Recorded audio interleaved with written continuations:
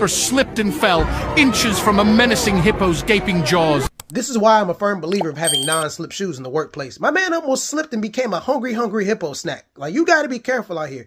But this part right here, what the zoo said, try to justify it, check this out. Clarified it was a misunderstanding between the hippos and the key. It seemed like the hippo and the zookeeper worked it out. Like, my bad, I didn't know it was you, Lee. I thought it was somebody else.